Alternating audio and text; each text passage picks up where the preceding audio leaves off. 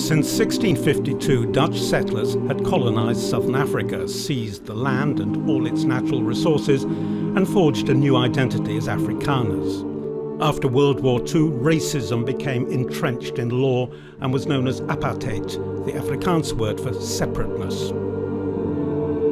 Government policy reserved jobs for whites and began a system of Christian national education.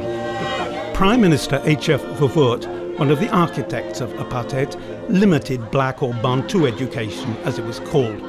Quote, "If the native in South Africa is being taught to expect that he will live his adult life under a policy of equal rights, he is making a big mistake." It is apartheid.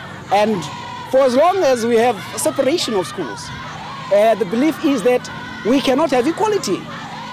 People believe that, a separation sort of emanates from inequality, and that as long as we have, we cannot really speak of separate but equal, the moment you say separate, people sort of always believe that there is something behind it.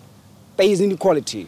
The content of our education, as it is presently structured, is such that it, deprives the black child of accepting that he is equal with whites. It injects a kind of inferiority.